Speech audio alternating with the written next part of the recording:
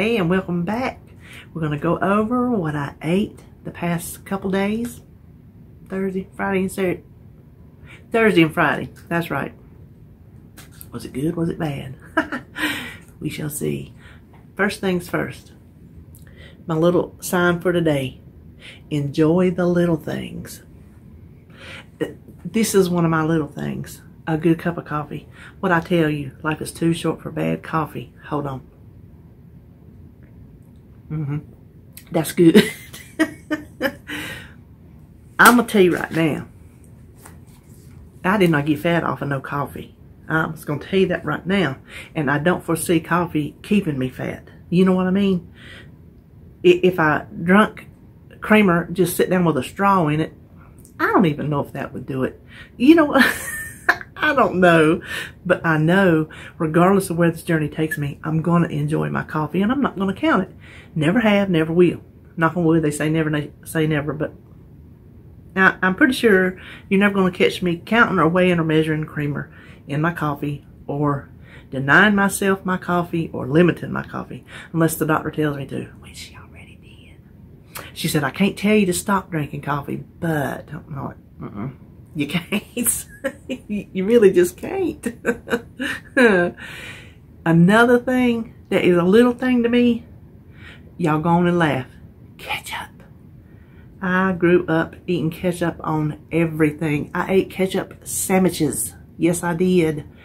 I love ketchup. I'm not going to stop eating ketchup. I don't cook a lot of things like used to in the convenience and fast food situation before, you know, starting a weight loss journey, that everything took ketchup. Everything was requiring some ketchup. So I don't cook that many things now that actually require ketchup. But when I want it, I'm going to eat it. And I'm not going to count it. I'm just not. Just like my creamer, I'm not sitting down with the dead burn straw, sucking it out of the bottle. There are little things in life. It's not just food things. There's other little things. I can't. Listen, watching my Criminal Minds on Netflix when I want to, that's one of the little things in life. And I enjoy it. I enjoy it. It brings me just comfort. It's familiar to me, and especially when I'm like down in the dumps or whatever, I can pop that Criminal Minds on, and it is just like a blankie. And I know that sounds weird, but like I said, it's familiar. I know it, and it's a constant. It's something that does not change from time to time that I turn that TV on. It is the same every single time, so I can depend on that. And it will, like, give me, I don't even have to focus on it, just having it there. So that's one of the little things, is having Netflix. It's my son's, but we have it. So think of your little things. What are your little things? I know I have more. I would say crafting is a little thing, but it ain't. It's a big thing because it takes all my money. So, speaking of, I had got some money from David, and I told him I paid him back. And I said, well, what am I up to now, right? He told me. I said, whew.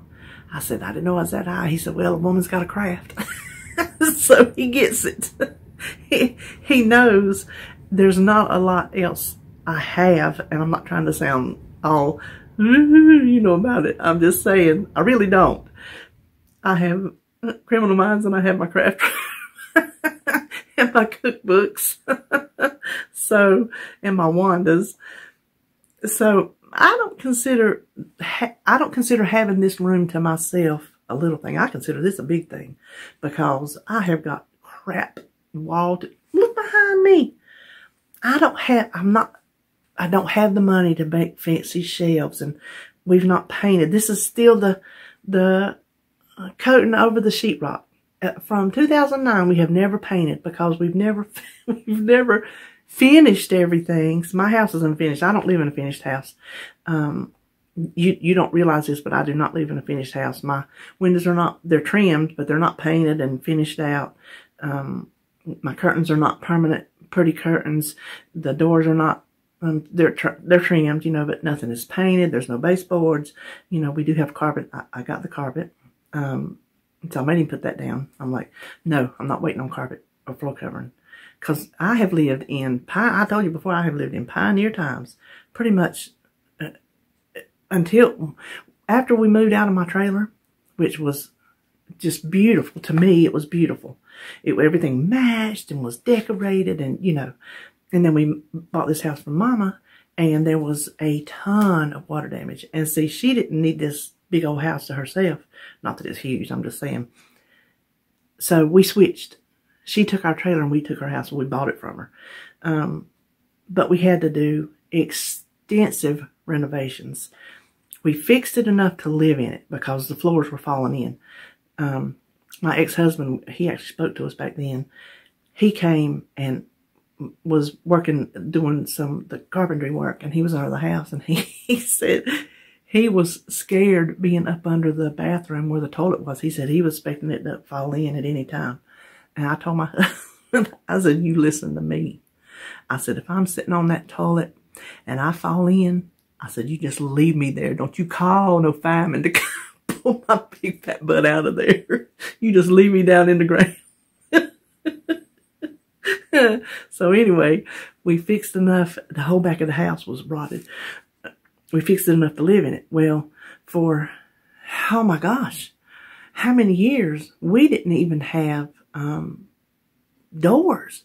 We had like curtains and sheets strung. A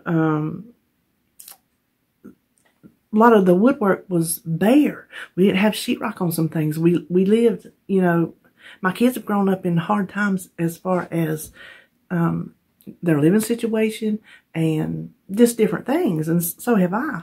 Well, then in 2009, 2008 maybe, I don't know, took us over a year.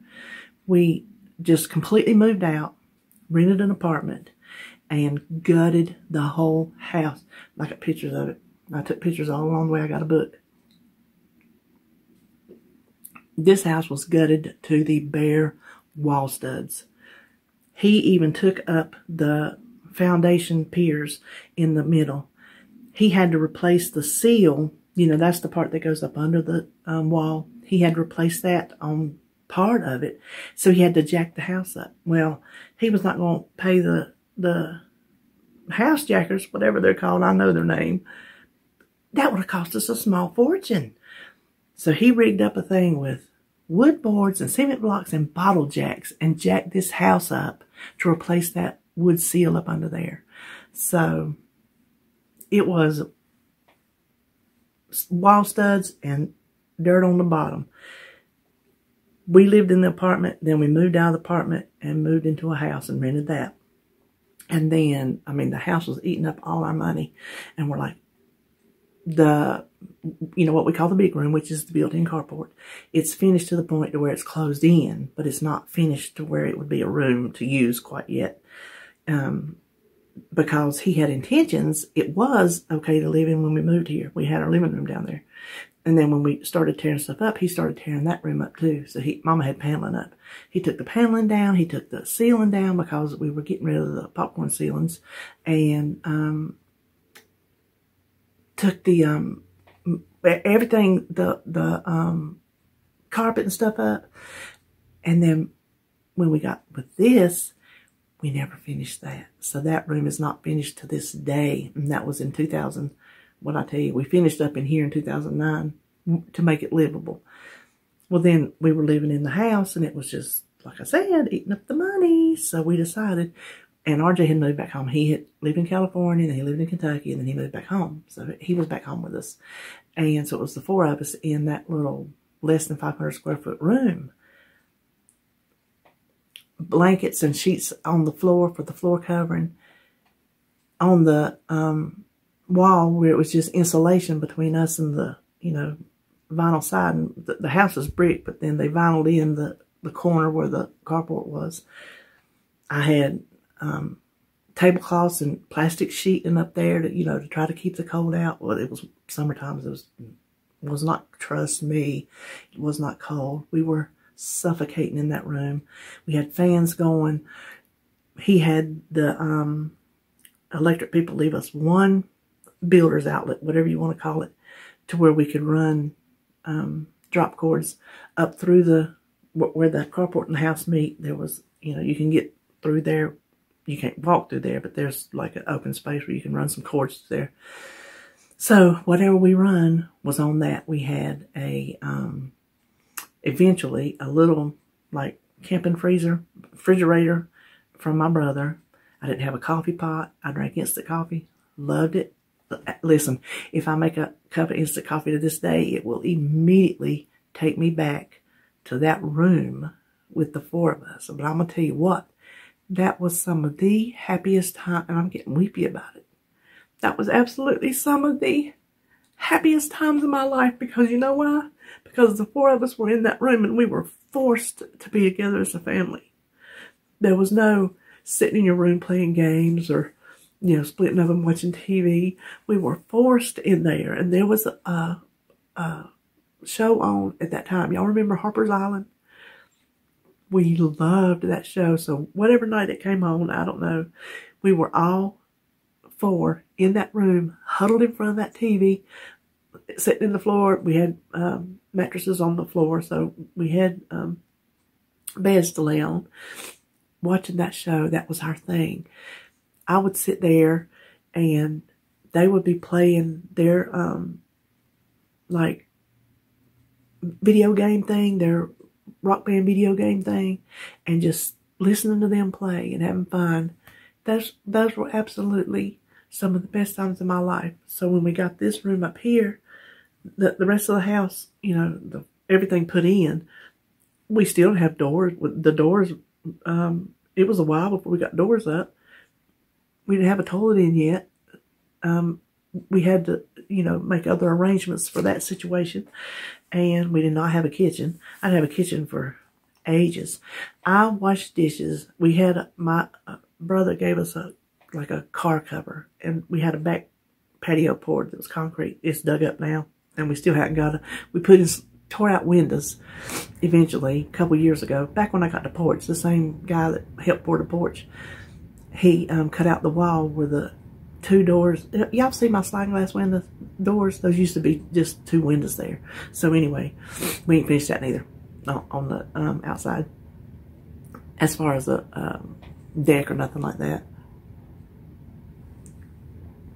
So my brother gave me a carb cover, like the metal poles and the canvas thing that covered our whole patio. And it's pretty big too.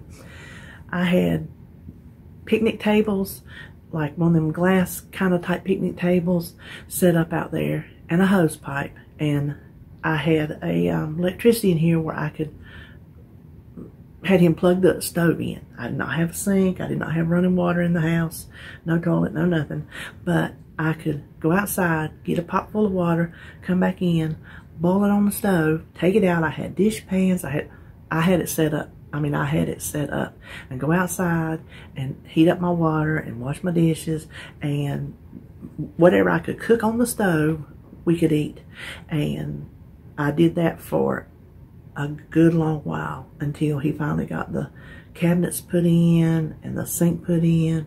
And I remember the day we got air conditioner, or electricity, not air conditioner. We had an air conditioner in the window at the time, one of those, just a big old window unit. That's what he cooled our whole house. The whole house. I'm gonna tell you what, we had lots of fans back in them days. When they finally got that turned back on, we were just like, oh. So that's when everybody started moving back into their rooms. We still, for a long time before I had him put the carpet down, had blankets and sheets and things on the floor, so we weren't walking on the wood floor stuff.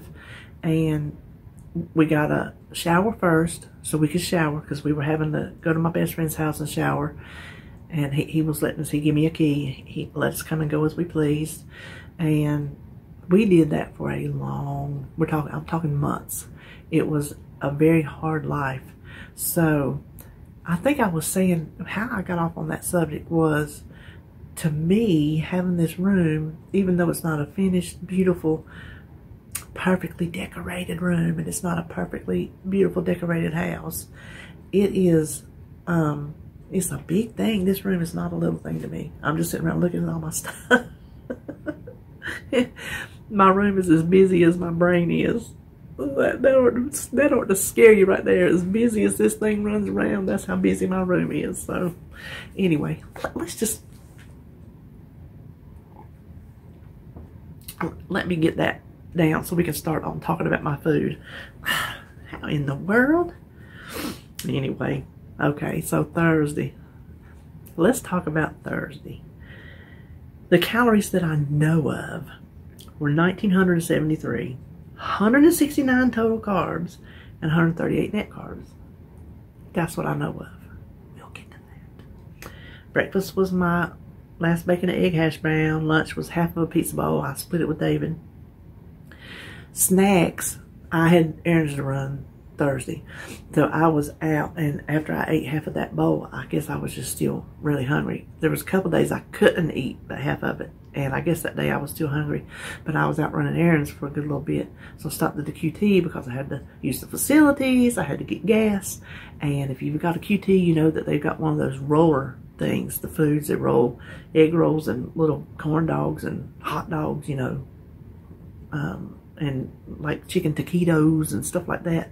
So I got me 2 hot dogs, and I threw they got a little steamer drawer under it that keeps little plastic containers with a bun in it. So you pull out your own little container, put your hot dog in it. They got a little place where you can put toppings.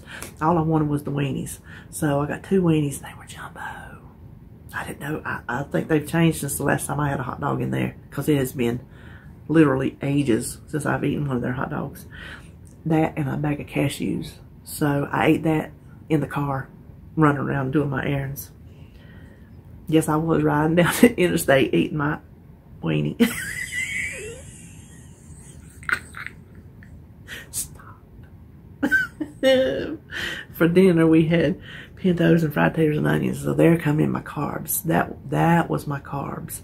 But I had planned it, and that's another little thing. I'm not going to give up my hobo dinner once or twice a month. I'm just not. I was raised like that, and you got to have some kind of creature comforts worked into your diet, into your food lifestyle. You've got to have some creature comforts, and that is one of mine. Now, this is where it got dicey. I only slept 2 hours, and that was from, like, was it 10 o'clock? Yeah, 10 p.m. to 12 a.m. And I could not go back to sleep.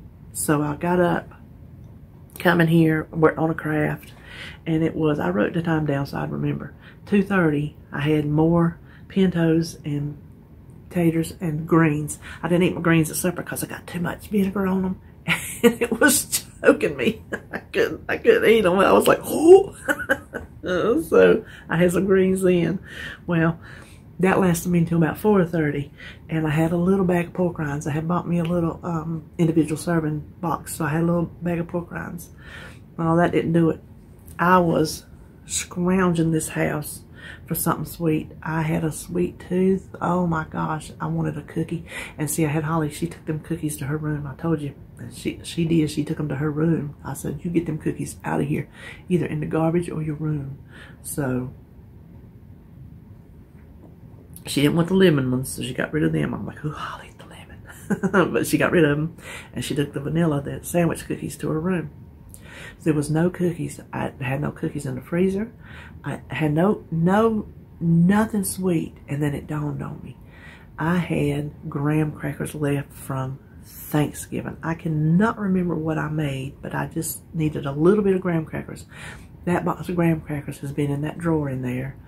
I have this cabinet that is just a cabinet of drawers that is food storage since Thanksgiving. And they dawned on me. I'm going to tell you what. I didn't have any regular milk left, but I had almond milk because it was the day before groceries. I said Thursday, sat down with a cup of almond milk, got them graham crackers, eat the whole sleeve, emptied the box out. I did not even go read the box to try to figure out how many was in that sleeve. I did not count. I did not track. I did not measure. I did not weigh. I just dipped and ate and dipped and ate and dipped and ate until every dead burned one of them was gone. So that was my Thursday night binge. So that's what I'm telling you. The calories I know of, I told you, I don't know those. That when I tell you I cannot be trusted with those things in my house, I tell you the truth. I cannot be trusted. I was trusted all the way from Thanksgiving, and then it hit. It hit. So, no more. Friday, I had 1,858 calories, 82 carbs, and 67 net carbs. So that was a whole lot better. And that come from snack.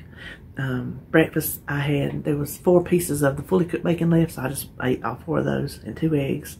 And then lunch, this is my big old lunch. I had 2 days in a row I had 3 weenies. This was the Nathan's. I had bought a pack of Nathan's. That's on my lip. I was watching a Dollar Tree haul today, and they got a lip mask or something like that. But I got lip scrub over here in my drawer I just don't use. Anyway, that's neither here nor there. I had some Nathan's weenies left, which my prep this week is hot dogs. Listen, that's my favorite food. If you tell me I could never have a hot dog again, I'm done. I love hot dogs. Then a snack, I had a cucumber with about 2 tablespoons of ranch. I detest and I object to counting my salad dressing, but I did.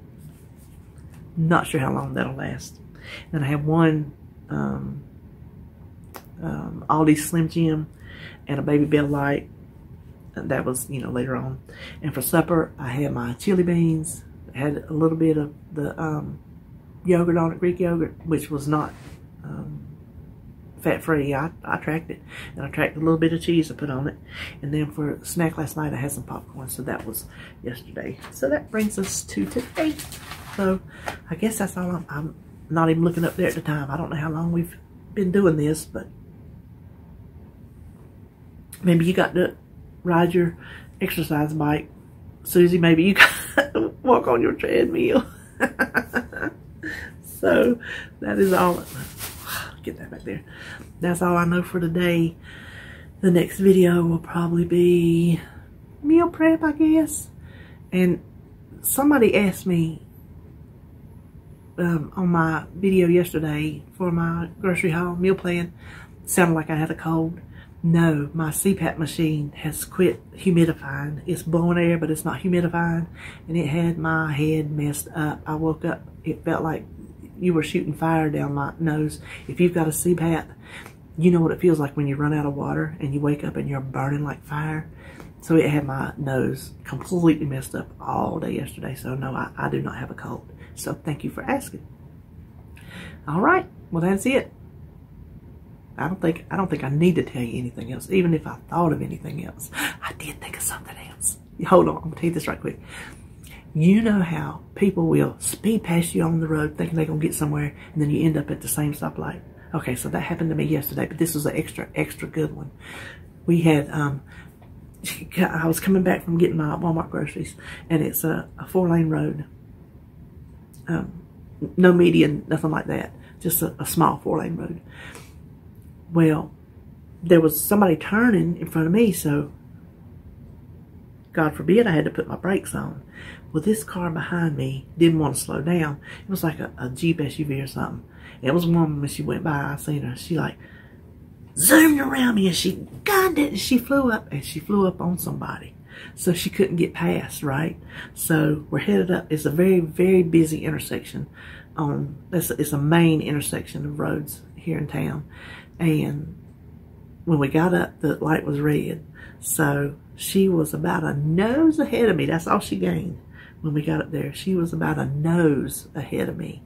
Well, the light turns green, and you can turn left or you can turn right. And normally, this lane that I'm in to go straight or left goes slower than the right one because you can turn right on red. So that lane normally wheels down a little bit quicker while this one's waiting on the light to turn. Well, it didn't go anywhere. So apparently the person in front was going straight. When the light turned green, Guess whose lane went faster? She even, I don't know, maybe, I don't know what her problem was. She was like trying to go fast. Maybe her foot was asleep. She didn't know she was hitting the pedal that hard. I don't know. So she's trying to go, I guess, because, I don't, maybe people when they do that, they think, oh, I look like a doofus, didn't I? When I got up to the green, I'm like, oh, please stay, please stay, please stay. Because you know when you get so close to having been waiting in a big long line, you're like, oh, it's going to turn on me. I know it is. Well, it stayed green. And as I went under it, it turned. The car in front of her stopped, and she got behind that car, and I got through. So I just thought that was funny. She didn't get nowhere. She didn't get nowhere. Had she stayed behind me, she might have could have eked through that as it was changing. You see what I'm saying? But no, she was in a hurry. She got nowhere. I just thought that was funny, so I thought I'd share it with you. Well, that's all I know. I'll see you on my next video.